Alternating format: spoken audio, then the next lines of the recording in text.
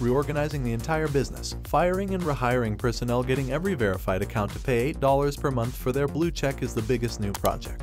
Twitter is extremely influential, experts will tell you, and it does say something about the world we live in, for better or worse. The day has finally arrived after an intensive 6 months of Elon Musk vacillating over his decision to take over Twitter, then changing his mind about his decisions, then once more signing and withdrawing from the contract. Welcome back to another exciting video from Informative Scoop. Today's video is about world leaders just send Elon Musk terrifying warning. Before we start the video, please like, subscribe, and press the bell icon. On October 28th, the SpaceX founder eventually and formally purchased the Bluebird for $44 billion. Thanks to the ability to use social media as a tool, we live in a time of grandeur. The platforms have come to stand for a sense of liberation, giving voice to the voiceless and enabling people to fly high and free. But how far can one fly when the Bluebird, the poster child for free speech on social media, is itself? Observe the video through to the very end, as we walk you through Elon Musk's experience with Twitter. What next goals does he have for the platform? What is Biden's opinion on the Bluebird? Watch today's video to catch up on all of this and more. The social media platform has become less about protection and has started leaning more in the direction of defacing anyone who thinks even the slightest bit different from the company's value system. This ranges from world leaders like Trump, for the risk of inciting violence, to psychologists like Jordan Peterson, who bluntly pointed out facts about actor Elliot Page. This is a good example of how to run a cult, but not how to manage social media. However, there was some optimism for Twitter when word spread that multi-billionaire Elon Musk, owner of Tesla, was considering buying the Bluebird. Elon Musk's choice to acquire Twitter has changed every other week over the past 6 months, making it a roller coaster of a trip. It all began in April of this year when Twitter agreed to Elon's offer to buy the business and turn it into a private company. However, after doing more research, the billionaires began to have second thoughts about the validity of the spam accounts that were already there. Elon changed his mind and canceled the arrangement with the social media site since there were a lot more spam accounts than he had anticipated. The Tesla owner, though, wasn't going to go away from Twitter so quickly. Twitter and Elon Musk's attorneys argued back and forth in the Delaware courts of Chancery to decide the fate of the arrangement after the firm attempted to sue the billionaire for breaching his contractual responsibilities to Twitter and its shareholders. Elon Musk had until October 28th to close the deal, according to the verdict. What happened next could only be described as a comedy movie's plot. Elon responded with what might be viewed as the most anticlimactic response and just withdrew his offer without retaliation after his final choice to desire to take over social media caused Twitter warriors and employees to have a full-blown meltdown. However, on October 28th, following a few more talks, the much-anticipated announcement was eventually made public. Finally, the Bluebird is the takeover of Twitter by Musk.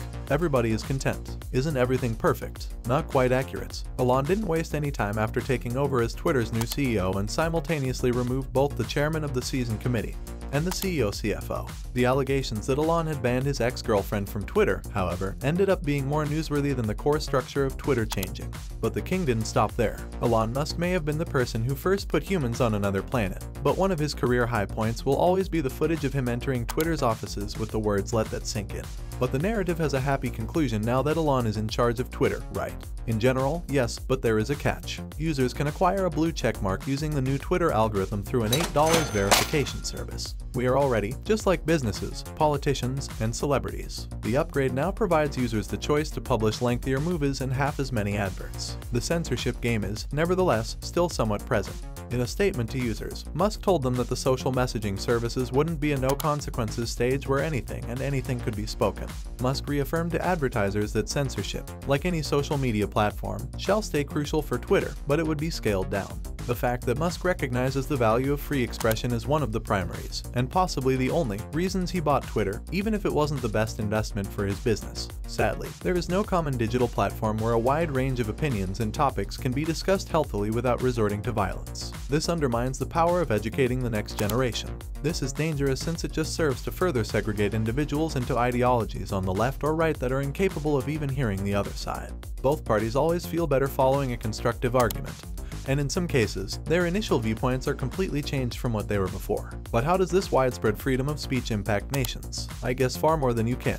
Ironically, some of the world's most democratic nations are also some of the ones that are struggling the hardest with Twitter's recent policy changes. The Bluebird was recently advised by the EU Commissioner to fly its own rules, but that wasn't all. Additionally, Britain had reminded Musk that the EU's own content management rules would limit his ability to express himself freely on Twitter. However, the system acknowledged that there was no disagreement over Twitter's strategy when inquiries about this were made to Britain when they were in Texas in May. This only makes things worse since people like Elon Musk are working very hard to provide platforms with more freedom of speech so that ideas and opinions can finally stretch their wings and soar. Politicians, on the other hand, are plucking their feathers and submitting their platforms to their laws, therefore rendering them useless. The EU's new Digital Service Acts provide countries additional authority to enact regulations governing the moderation of tech businesses, to determine when they can remove illegal information, as well as what would happen if Twitter refuses to comply. Additionally, they could be fined up to 6% of their annual revenue. Let us remind you that this sum is not insignificant considering that Twitter is a multi-billion-dollar corporation.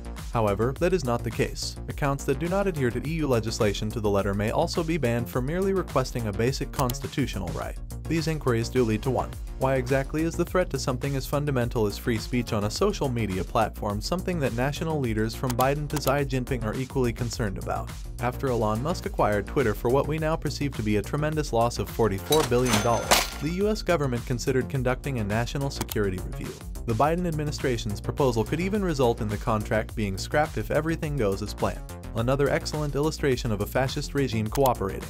Even if they exist, people's constitutional rights to free expression are non-existent thanks to companies. However, China is also dissatisfied with these modifications to Twitter, which is not surprising given that China is a democratic nation. However, it is quite disturbing how this issue is being handled there, to ensure that the electricity stays on the government line. Towing is being done for every single important CCP station and major Chinese companies. This should serve as a wake-up message to the general population about the outrageous human rights breaches the nation is enforcing. But more than just China's towing disturbs us. One of Tesla's largest plants is located in China, which also accounts for 26% of its sales. Thus, the billionaire might suffer significant losses in battle against such a massive superpower. Nevertheless, the billionaire remains our only hope because he is the only one fighting for all of our fundamental rights. The future for Elon Musk currently seems to be in a very precarious position with the Tesla stocks dropping to 50 and Elon Musk having paid roughly twice as much for Twitter as it is currently worth. Perhaps history will repeat itself, as it did in 2008 when Tesla came dangerously close to going bankrupt. Even though content moderators and other members of Twitter's trust and safety team are anticipating a huge detox and one of the biggest job cuts ever, employees are worried about what this could imply for their futures, and the possibilities of this happening, at least for now, do appear very remote. Additionally, there have been discussions about reactivating Donald Trump's account, which has been a significant barrier to spending money. Yes, we are all aware of Trump's animosity toward Twitter. The head of state vowed never to leave the podium and come back. He currently runs his own social media website, The Social Truth. But let's not lose sight of the fact that Trump, despite being a politician, is first and foremost a businessman, and rejoining Twitter may not be the best choice for the politician's career. Therefore, it may be quite improbable to see Trump return to Twitter. The new techniques adopted by Twitter may also drive away those of its current users who lean more liberally or more to the right on the political spectrum.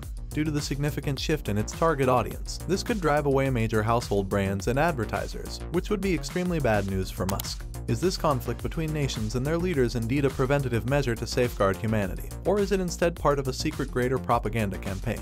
Thanks for watching the video. If you enjoyed it, please like, share, and subscribe to our channel for more exciting content.